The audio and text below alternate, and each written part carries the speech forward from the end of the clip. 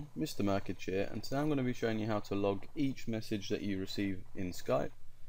So this could be good for things like if someone deletes a message they don't want you to see, or you need some evidence or something like that. It's always good to log everything. So in this case I thought I'd show you it, so thank you to whoever commented that. And again, if you want something that you want seen, then just leave a comment, and if I like the idea then I'll get around to doing it. So getting in with the video now, I am going to be working in the project from the video previously. So if this is your first time watching to do this part, you can just copy this piece of code here.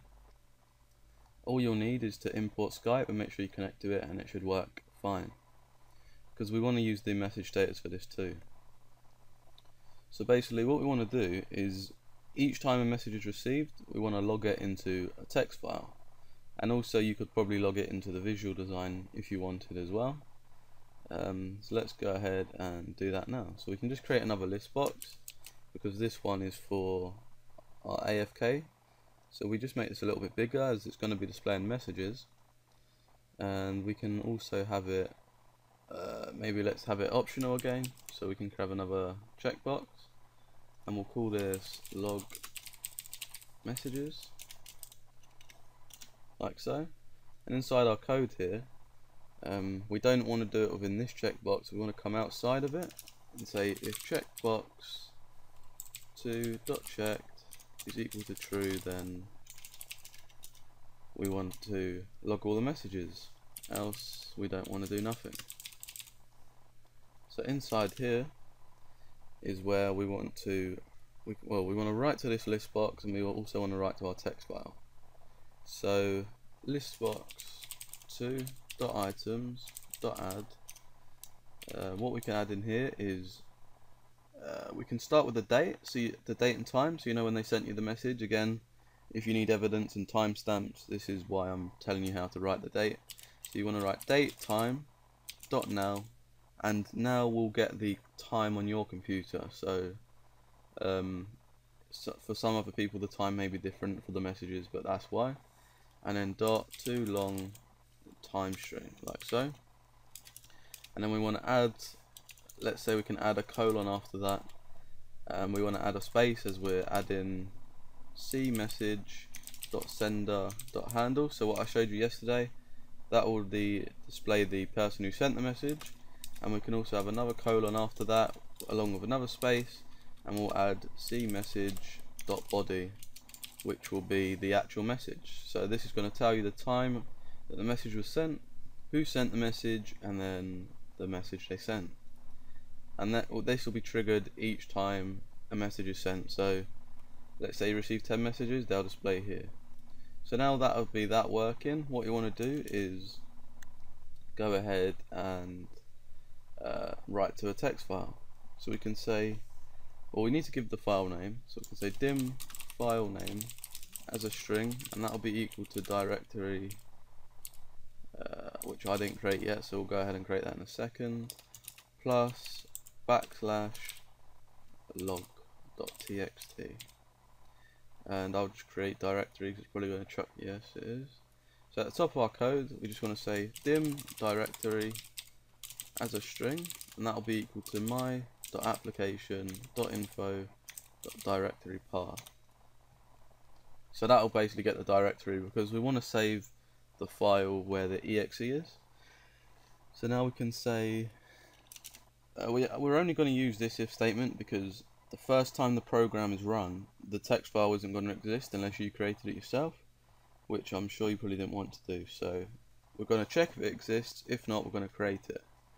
So say if system.io.file.exists, and with the file we're going to check is our file name, so we'll check that, and then if it does exist, then we just want to write to it as usual.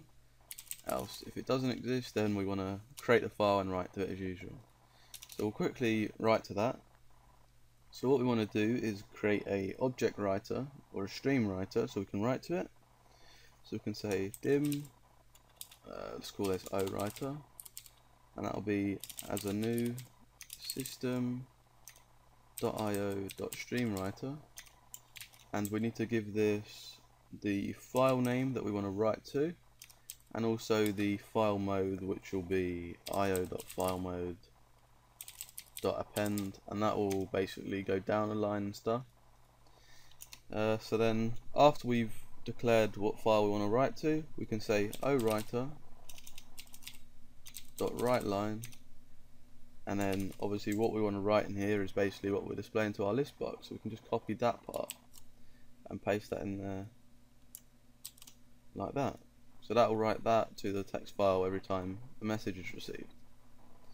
I mean, we could just do it at the end, so when you close the program it will just read all the lines within our list box and write that to the file, or we can just write it each time, which either way they work either way, so you can do it whatever way you wish. So we just want to finish our connection with that file after we've wrote to it, so we can close that. So now we need to actually create the file if it doesn't exist. The reason I'm not having owriter outside of the if statement and using it again is because we want to do things a little differently as we're creating the file, but we want to call it owriter again just so we don't get confused, and that'll be as an io.streamwriter, and then owriter is going to be equal to io.file.createText, and the name of that file is going to be the file name because we want to keep everything the same so it can read from it again. So once we create that file, all we want to do is do what we already did above here, so we can just copy that and put that there like so. So that should be it fully working, so we can give this a launch up. The only problem is I didn't have someone to send me a message, so I'll just quickly connect to my test Skype account. So let's open up Skype and this one. So let me send the message. Actually, let me tick the message box first.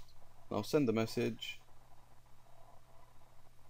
So you can see, once I sent the message test, it's told me that 11:25, which it is. It told me I sent it, and it told me I sent tests, which is what we wanted. That's good. Now that might look a little bit messy how it is. You might want to organize that maybe a little better, but for now that's just, I'm showing you how it works. So once you've done that, if we close that now, go into the directory, you see we've now got a text file called log, and you can see it was last modified 11:25. So if we open that up, you'll see that it's basically displaying what was said in the program in the text file too, so you can log it all. So that's pretty much it for this video. If you did enjoy it, please be sure to leave a like and a comment, and don't forget to comment ideas that you want to see in the future. And yeah, that's pretty much it. If you did enjoy it, please leave a like and a comment, and I'll see you next time.